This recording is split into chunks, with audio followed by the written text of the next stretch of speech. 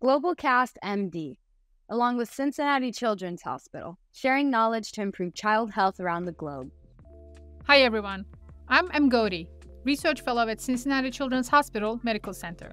Today we have a guest from Pediatric Gynecology Department here at Cincinnati Children's, Dr. Lesley Breech, and we will discuss the role of Oophoropexy in Adnexal Torsion with a case scenario. So the patient is 5 years old. The ultrasound shows a large cystic mass in the right pelvis, and again, no blood flow to the right ovary. In the operating room, you find an ovarian torsion with a dark purple ovary. How would you manage this patient? In this case, and in many cases, the finding is actually a big edematous fallopian tube. Many times, it's actually not even an actual cyst that is sitting there. In a 5-year-old, you wouldn't really find a para-ovarian or Wolffian duct cyst, as those present really after puberty. In this case, they're saying there was a separate cystic mass. What I'm going to suggest to you is just untwisting. The problem is in little girls, after you untwist it, you have this large edematous ovary, and it's really hard to find any place to put it. And sometimes you try to just tuck it into the pelvis, but it could retorse right away. On the other hand, in a teenager, there is space, and you could leave a large edematous ovary in the pelvis to let the edema come down. So we detorse the adnexa, ovary, and tube because there's no definitive time frame, unlike testes that only have a very short lifespan. The ovary is more resilient and it rebounds, so we would recommend preserving any potential fertility in the future. If you had a prepubertal girl and she had a torsion, and you thought the ovary was big and swollen, would you do an Oophoropexy? We would not recommend doing an Oophoropexy at the time of detorsion.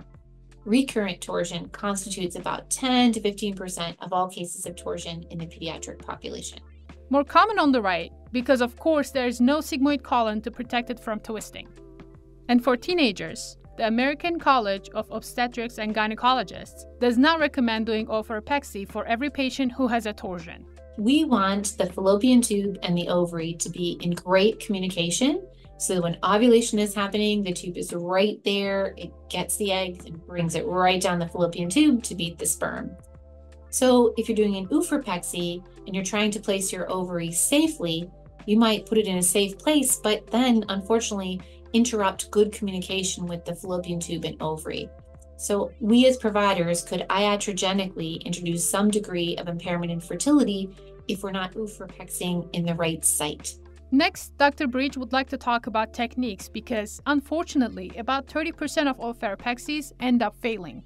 Actually, utero-ovarian ligament shortening, which is one of the opportunities for Oophoropexy, is really one of the ones that fails more commonly than other approaches.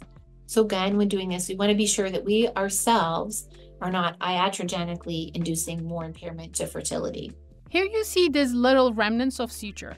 Both of these ovaries had previously been pexied, and this patient had multiple torsions on both sides. Now the ovaries actually look pretty good, right? This is an interval procedure. At the time of actual torsion, the ovaries can actually look horrible. They can be very edematous, they can look hemorrhagic in nature. So after a torsion, it's really not the time that we want to do the Oophoropexy. It's really an interval procedure when you have fabulous looking ovaries because the ovary has healed well. When gynecologists are fixing it, they're looking for a sort of stabilization. That's why they go down to the uterosacral ligament. And the pelvic sidewall, as well as shortening the uterovarian ligament, works like a 3-point fixation. If we do have a fairly edematous ovary, and like we've seen in some of those younger patients, and we don't really have a good place to kind of secure it, we give some good precautions when patients are going home, minimizing activity, letting that edema come down. And our PACU nurses have been really excellent at giving those good discharge instructions. However, in this case, Dr. Breech might give additional discharge instructions that are coming more directly to the parents. This can't be like trampolining, gymnastics, or other things like that.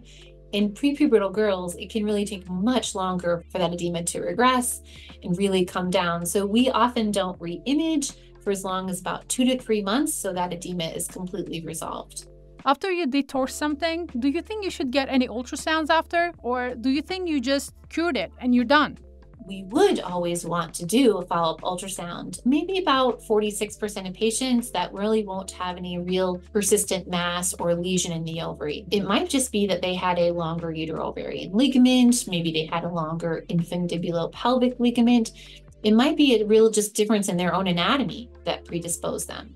There is some literature that suggests if you have a very hemorrhagic edematous ovary, you can damage the ovary more by doing your cystectomy then than waiting to do it later. So when intervening acutely during the time of a torsion, we can damage the ovary. And our goal is for follicular survival. So that really helps preserve future fertility. So in most cases, if you have that ugly looking ovary, we're just going to ask for people to detorse it, untwist it, put it in a safe place, and try to re-image the patient down the line. In conclusion, in managing pediatric ovarian torsion, prioritize detorsing the ovary to preserve future fertility, given its resilience compared to other tissues like testes. Avoid oophoropexy in prepubertal patients due to the risk of recurrent torsion and potential fertility impairment. Post-torsion, carefully monitor for edema reduction and reevaluate for underlying conditions with follow-up imaging. Emphasize postoperative care to minimize activities that could exacerbate recovery, especially in prepubertal girls, where edema resolution may take longer. Thank you for watching this video. Don't forget to subscribe to the Stay Current MD YouTube channel. Follow our social media channels and download the Stay Current MD app for tons of content in pediatric surgery. GlobalCast MD, along with Cincinnati Children's Hospital, sharing knowledge to improve child health around the globe.